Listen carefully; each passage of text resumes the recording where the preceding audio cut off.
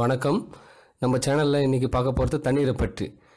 தண்ணீரின் பயன்கள், அதிகாலையில் வெறும் வயிற்றில் தண்ணீர் குடிப்பதால் ஏற்படும் நன்மைகள், தண்ணீரில் pH வேல்யூ எவ்வளோ என்பதை பற்றி பார்ப்போம். மற்றும் தண்ணீரை எப்படி தூய்மையாக்கும் முறையை பற்றி பார்ப்போம்.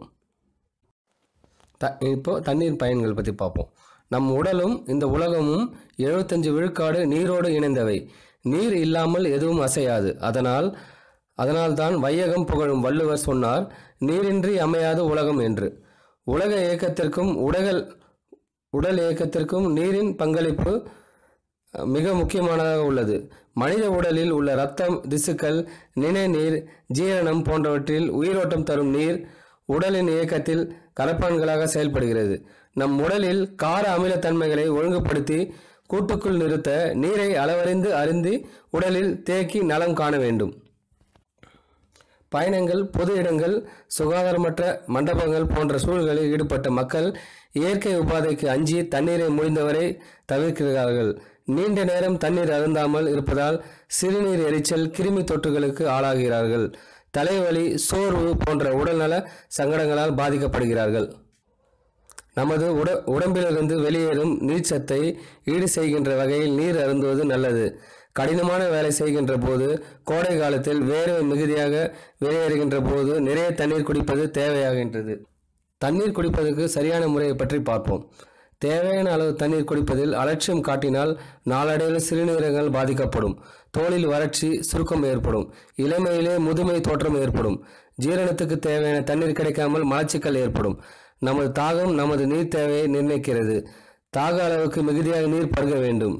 நீரை விழுங்கக்கூடாது. மெதுவாக மெல்லுவதைப் போல் உறிஞ்சி குடிக்க வேண்டும். அதிகாலையில் வெறும் வயிற்றில் தண்ணீர் குடிப்பதால் கிடைக்கும் நன்மைகளை பற்றி பார்ப்போம். அதிகாலையில் வெறும் வயிற்றில் தண்ணீர் குடிப்பதால் கிடைக்கும் நன்மைகளில் முதன்மையாக குடல் சுத்தமாகும். அதற்கு தண்ணீர் குடித்தவுடன் சிறிது நேரத்திலே மலம் கழிக்கக்கூடும். இப்படி தினமும் தவறாமல் மலம் கழித்தாலே உடலில் உள்ள கழிவுகளான முற்றிலும் வெளியேறிவிடும். தண்ணீரானது உடலின் மூளை முடுக்குகளில் தங்கியுள்ள நச்சுக்களை சிறுநீர் மூலமாக வெளியேற்றிவிடும். தண்ணீரை வெறும் வயிற்றில் குடித்து வந்தால் உடலில் உள்ள கழிவுகள் மற்றும் நச்சுக்கள் வெளியேறி விரைவில் பசி எடுக்க ஆரம்பித்துவிடும்.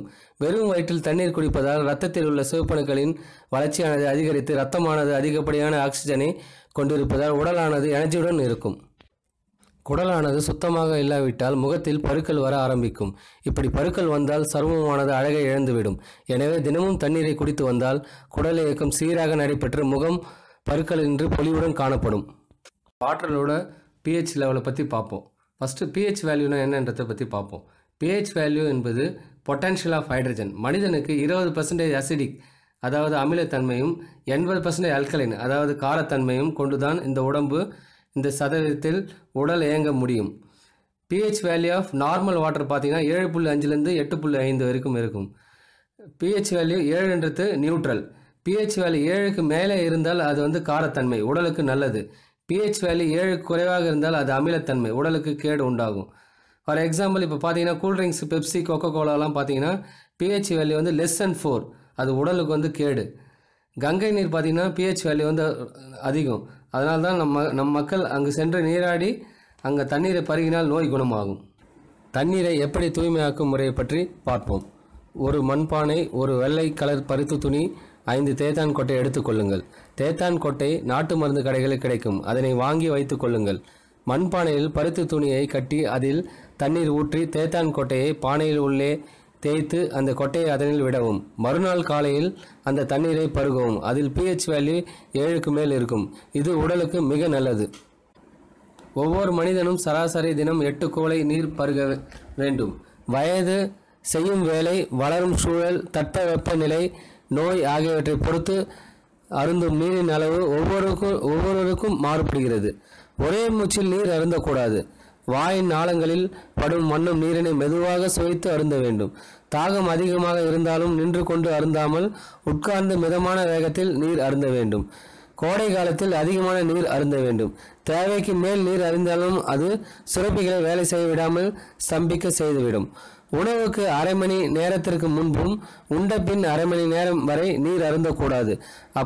அப்போதுதான் ஜீரண நீர் நன்கு சுரக்கும். சுத்தமான தண்ணீர் குடித்தால் மட்டுமே பக்க விளைவு வராது.